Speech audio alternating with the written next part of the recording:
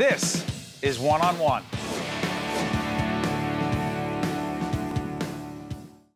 We are pleased to welcome Dr. Thomas Romo, founder and medical director of an organization called Little Baby Face Foundation. Good to see you, doctor. Thanks, Steve. How would you describe the organization? Well, the organization is a nonprofit that provides low-income families, children, with free reconstructive surgery of any facial birth defect. So we specialize in bringing children and their families to New York, and we cover all the costs, and we do room and board, transportation, and we bring them here, and we provide free reconstructive surgery of any facial birth defect, emphasizing New York, the United States, but also children from out of the country. How'd you get into this? You know, the standard model, I'm a plastic surgeon here in New York, and I have been for 25 years, and the standard model for philanthropy, it's tough for me to be an investment banker, give you ideas about what to do, but I know surgery of the face pretty well. And the standard model for philanthropy for plastic surgery is to go to India and take care of children with cleft lips, or go to Nicaragua, which is wonderful. But the problem is those children actually have many more problems than that. They have a lip, a palate, a teeth problem.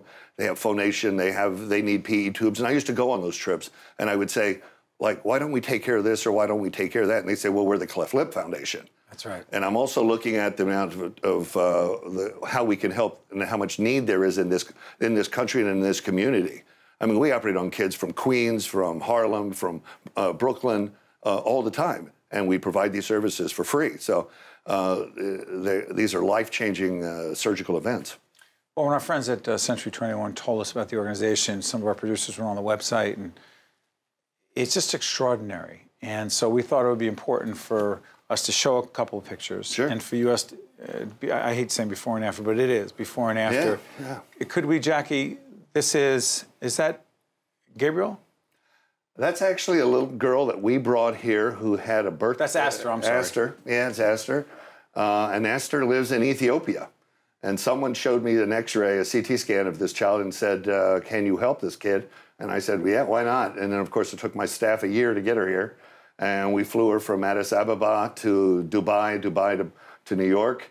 And we took this 7-pound congenital tumor off, which would have never been done. And it would have cut off her airway. She's actually gone back, and now she wants to become a physician in her community. So it's a really cool, you know, a child with a facial birth defect and the parents, you know, people say, well, you can get that taken care of.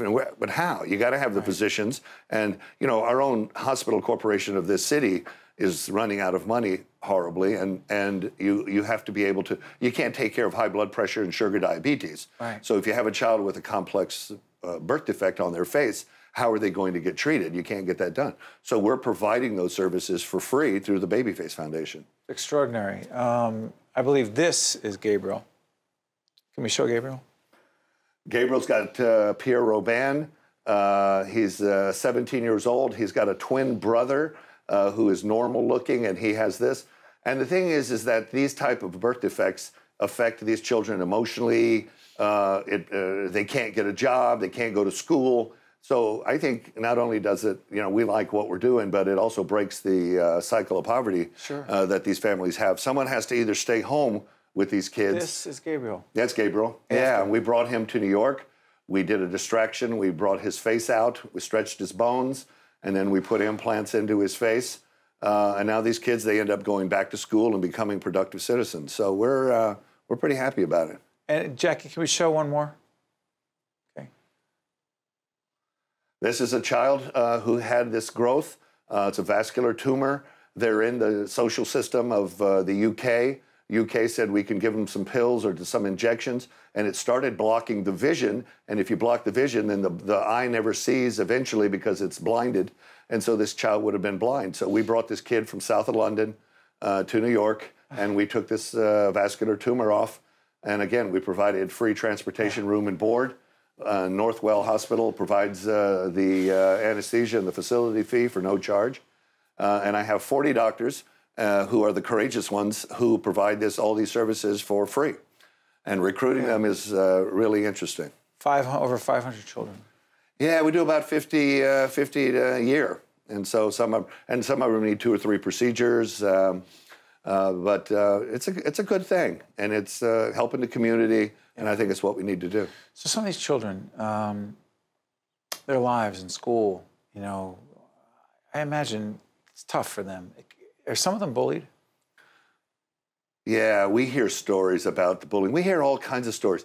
I'll tell you what, it's as interesting for us to have patients come to us and hear their stories about what they do and what they go through. I mean, some of them are like literally that girl from Astor. I mean, she lives in a grass hut in Ethiopia, and they didn't have any indoor plumbing or any, you know, they hadn't taken a shower before. So when you take them and bring them to the Upper East Side in New York and put them in a hotel or Ronald McDonald House, sure, they're going like, this is incredible. So they've been bullied. I'm sure they've got all kinds of problems.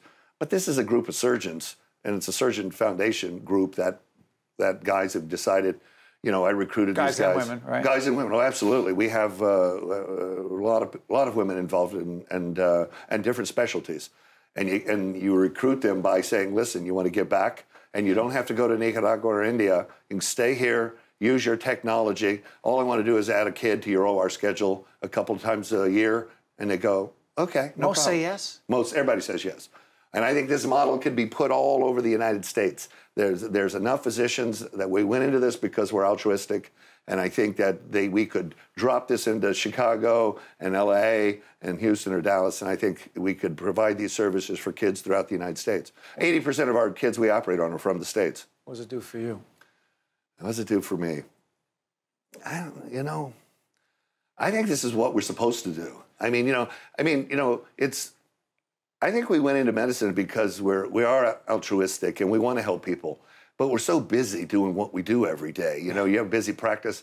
And so if you can make it easier for these guys, for physicians to give back, and when putting roadblocks up, and there's a lot of roadblocks for practicing medicine, if you can make it easier, the doctors are interested in treating patients, whatever we can give back. And I think you can make that statement really globally throughout medicine. The organization is called Little Baby Face Foundation. Dr. Thomas Romo is the founder and medical director. Good stuff. Thank you, Thank you very much. Thank you, Steve. By the way, you happen to also be Tony Romo's cousin? Yeah, absolutely. That's good stuff. Yeah, it is good stuff. And you know, I was hoping he was going to the Super Bowl. That's another story. One-on-One with Steve Adubato has been a production of the Caucus Educational Corporation, celebrating over 25 years of broadcast excellence. This special edition of One-on-One with Steve Adubato is brought to you from the Tisch WNET studios at Lincoln Center. Funding has been provided by Felician University, Bartley Healthcare, Century 21 Construction, New Jersey Sharing Network, Adler Aphasia Center, the Fidelco Group, and by ADP. Promotional support provided by bestofnj.com, covering all New Jersey has to offer, and by New Jersey Family Magazine and njfamily.com. Transportation provided by Airbrook Limousine, serving the metropolitan New York, New Jersey area.